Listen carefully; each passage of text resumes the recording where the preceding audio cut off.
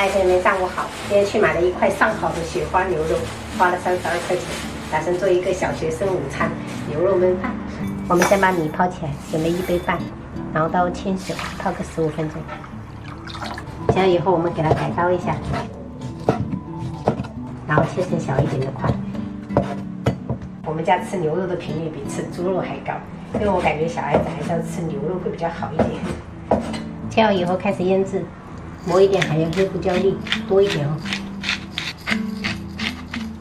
再来1小勺白糖，适量的生抽，然后大概半勺的蚝油，抓拌均匀。因为我们买的牛肉是雪花部分的，所以会很嫩，我就不用加什么蛋清啦、玉米淀粉了。最后我们封一点食用油下去。好了，先这样彻底抓匀，腌制15分钟。配菜的话，我们准备半根胡萝卜，我们先切厚片，然后再给它切成长条。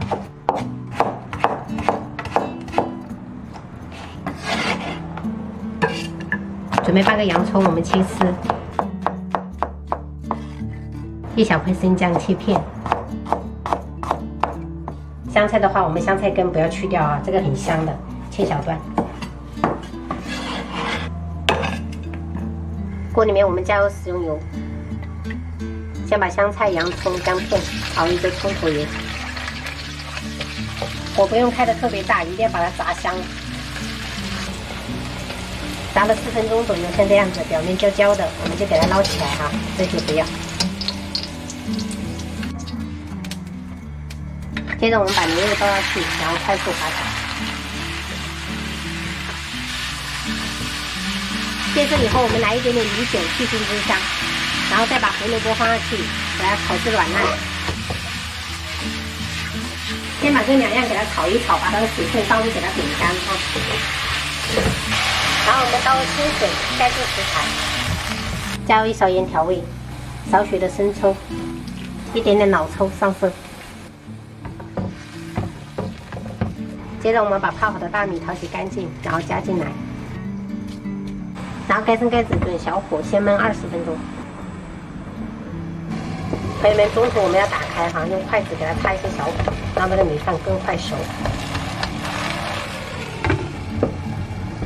10分钟过后，我们要移动一下锅子哈，不然的话中间会容易糊。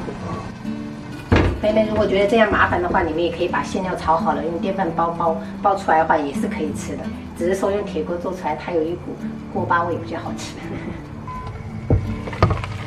最后我们撒上葱花跟香菜，平时可以试做一下，真的又快速又简单，而且很好吃。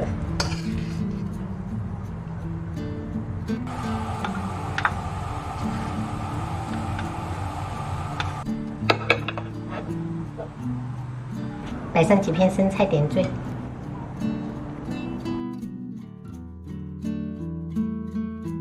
妈妈，好香，好香！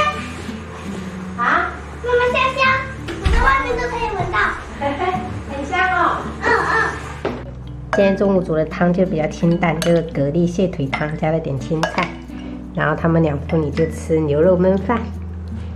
我给自己弄了用那个汤来煮了一个粉丝，然后吃一点青菜，炒了一个牛肉。整个屋子都是这个牛肉焖饭，铁锅焖出来就是不一样哦。嗯。你在电梯口都闻到了。这么香味，这么飘。对啊，我刚用冷水就闻到了，超级香。干嘛呀？好香。妹妹，我要吃完了哦。可以。够吃吗？够吃了。够吃。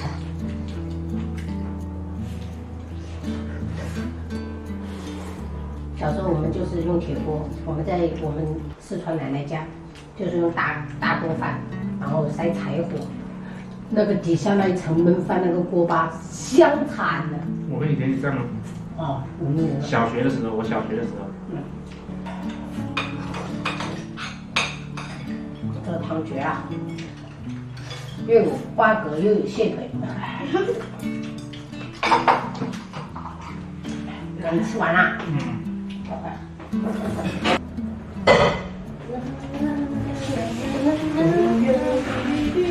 我尽量衣服，早上洗衣服。我要回去洗料了吗？我要回去洗料。好了。你来，你要弄衣服好不好？好，吃完了。我等你啊。早上我洗好，但是没晾。你就是想和我一起晾，是不是？是的。